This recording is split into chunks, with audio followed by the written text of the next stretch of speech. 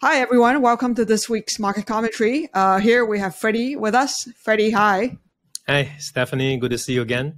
Good to see you. And this week we have a question about tapering from one of our listeners, Chi Liang Tang.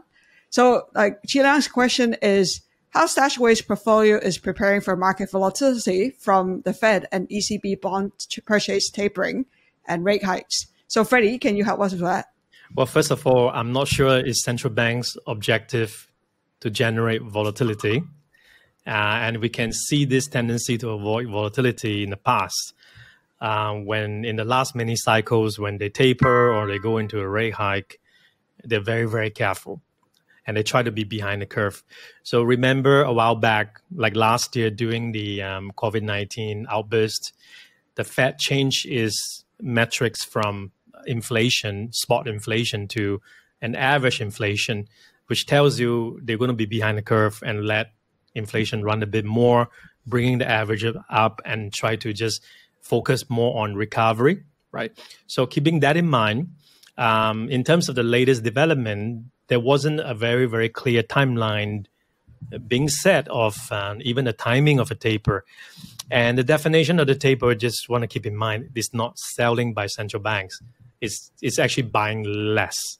They have already accumulated a lot of assets on their balance sheets, and they're still buying even in the tapering until they stop buying. Then the taper is over.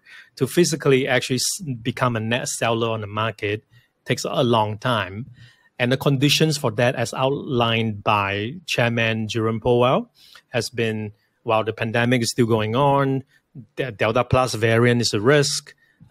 It's unclear how the economy is going to go. They need to focus on growth.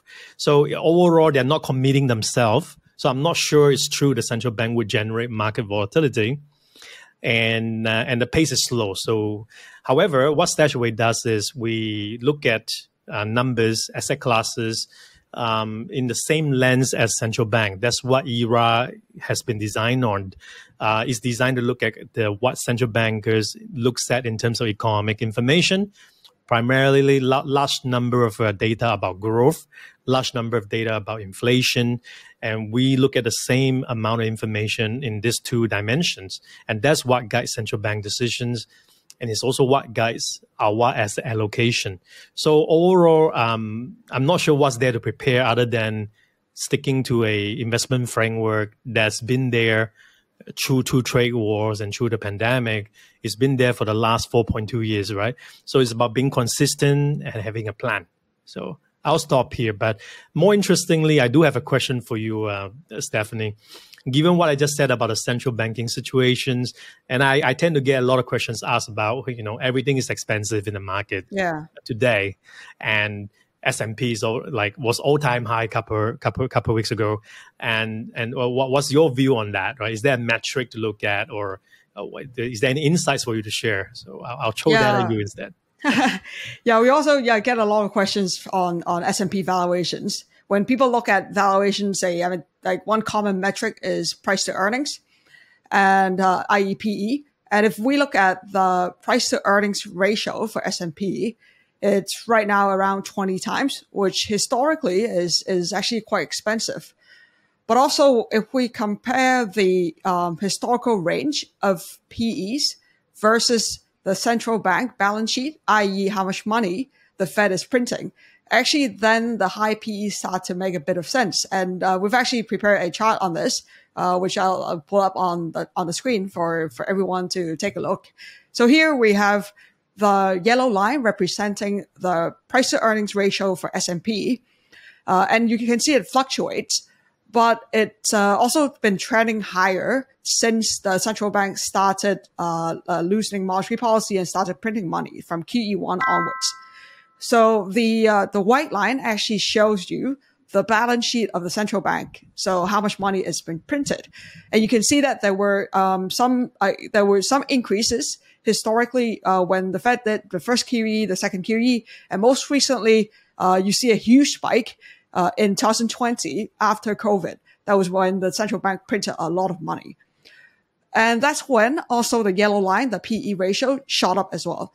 So we can see that there were some ranges that the PE has like kind of traded within during these different periods post central bank QE programs.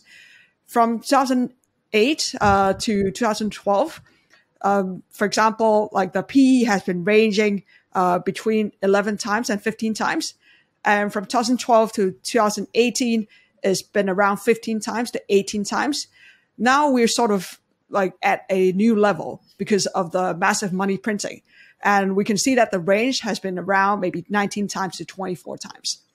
So if you think about this, what Freddy has said about tapering, the Fed is actually not decreasing the size of the balance sheet. So the balance sheet, I mean, they're just slowing down the purchase. So the balance sheet size would probably stay in the range where it is today, and even go slightly higher despite tapering. So the PE range that the S&P would trade at would probably be around the same range that we've seen as well.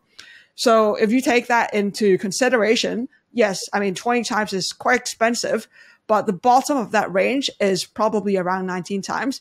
So for S&P corrections, we're looking at like 5 to 10% if it corrects. And I think that's kind of the framework that we can use to think about the question of, oh, is S&P expensive? So an implication for that would be a stable PE. Stable PE means the way the market value multiples of years of earnings stays the same, let's say. And then it's purely down to earnings. And earnings is purely down to how far we reopen, how far we recover from this whole pandemic. So ultimately back to fundamentals, isn't it? Exactly. Yeah. Exactly. And the Fed may start to hike interest rates if the economy keeps heating up. But currently the market is pointing and the Fed is pointing to end of 2022. So it's still quite a long way to go. And end of 2022 for about 2 hikes? Yep. 25 basis point hikes. So we're looking at very, very small amount of tightening. Yes. Yes. Right. But hopefully this helps to answer questions like Leung has as well. And I think we have also a few upcoming webinars which covers many different topics. So maybe a bit of ad time here. For all regions on September 21st, we have actually our CEO, McKelly, talking about the insider's guide to fundraising your startup. On September 21st, in Singapore, we have international diversification and FX hedging at 6 p.m. And in Malaysia, on September 22nd, 6 p.m., we have investing basics. And on September 29th, we have how to invest with ETFs the right way at 6 p.m. for Malaysia as well. In the MENA region, on September 23rd, we have the StashAway's Money Chat, the future of fintechs in the MENA region.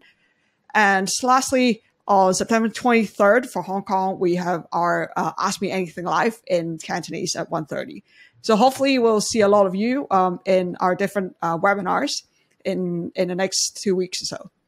Great. Thank you. And thank you, Freddy, for answering the questions. And we'll see you all next week.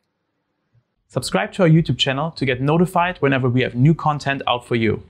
Also, don't forget to download the StashAway app. It's available in the Apple App Store as well as the Google Play Store.